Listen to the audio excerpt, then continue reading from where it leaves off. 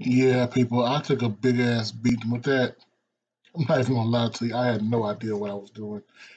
As a matter of fact, I'm not sure if the hate was out. They're pretty big views, but I took a lot of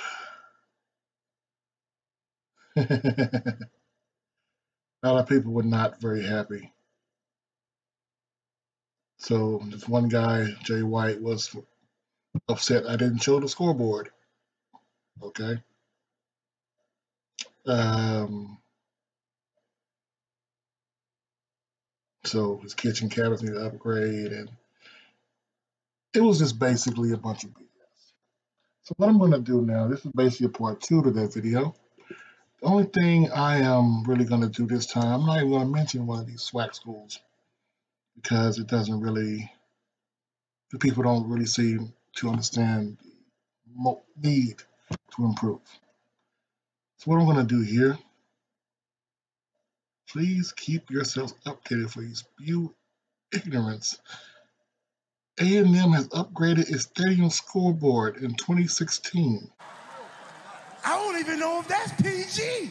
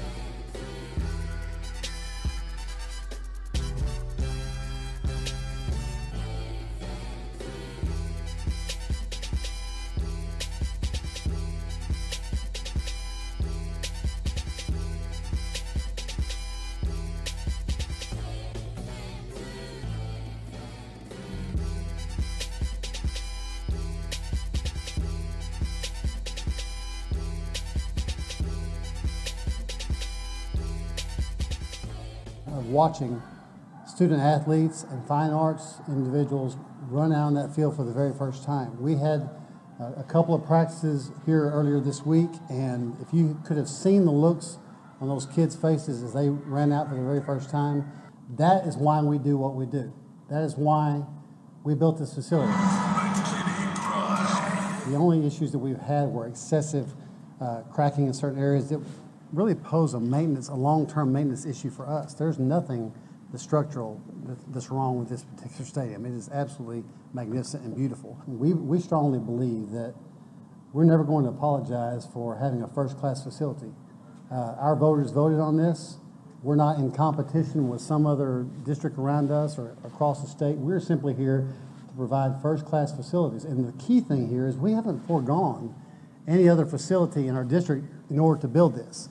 Every facility in our district is first class, and as long as we maintain that standard, then we're certainly good with providing something like this, knowing that it's going to serve our district for 50 years.